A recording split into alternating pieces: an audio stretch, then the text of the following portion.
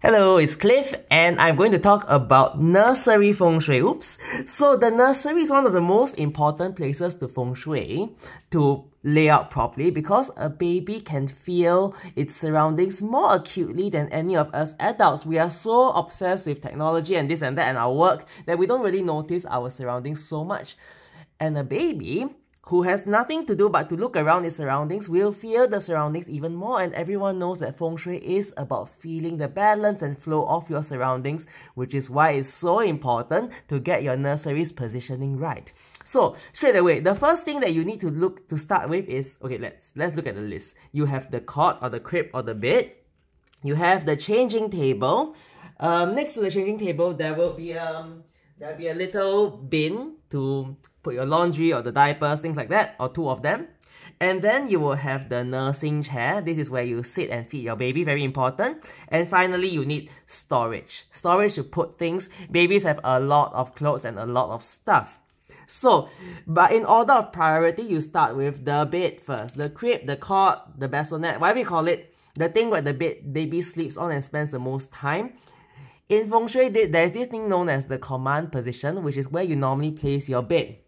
So, in any bedroom, you will look at the best place in the room. Your bed has to be against a wall, you have good sight of the door, you have light from the window. So, in a similar way, the crib has to be in the command position of the room, which means that the baby must be able to see the door. So let's say there's a big piece of furniture here. You should not put your bed inside here because the baby will not know who is coming in. And also, if you need to run into the room, you need to have a proper line of sight to be able to dart right straight to your baby to save your baby from whatever mosquitoes or rats or whatever. So it needs to be very, very in line, in view of the door so you can see everything. And the next thing is that you don't want your bed to be too far from the window because your baby needs some light, needs some energy. While adults, we have a lot of stresses and busyness in life, we are okay to sleep in this dark corner. For a baby, they want to be a bit closer to the window where there's nice vitality and energy. Of course, the room has to be in a quiet area, so this should not be a highway. If there's a highway, then you don't want to put your bed there. Okay, so anyway, when the bed is around here, you also want to avoid being too close to the window because there's dangers of the baby climbing up the curtains or jumping out the window. So try to avoid it like that.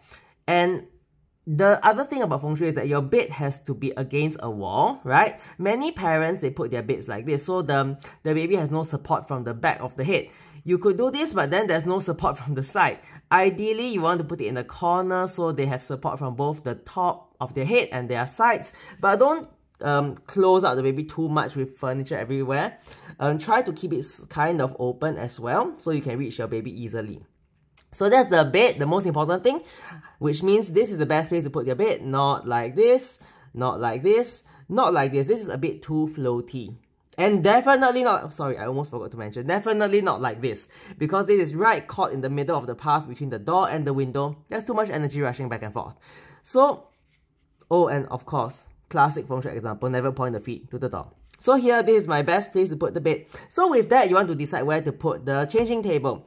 Because this table is where you change the baby, you have the pool and the diapers, and you have the bin with the storage. This is considered a place of waste, and you don't want to be too close to the baby's head. Like, you don't want to put your changing table there, especially the bin next to your baby's head. It needs to at least be a bit further away. I will put it here. Not too far, mind you, because you'll be running back and forth to carry the baby to change and stuff. So, good distance, and the bin should be as far from the baby as possible. Something like this. And then the next most important thing is the nursing chair. So this would be also a kind of command position. So you don't want to be seated here. You don't want to not be able to see the door when you're nursing. Imagine you're feeding a baby and someone comes in. You'll be shocked, right? So have it in a place that you can see the door. You can get good light, so this would be a nice position. And any spare space, that's where you can put your storage items, maybe here, maybe here.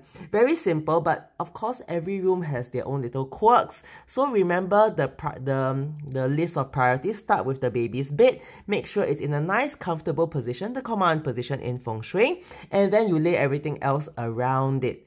So I hope this helps, and now you know!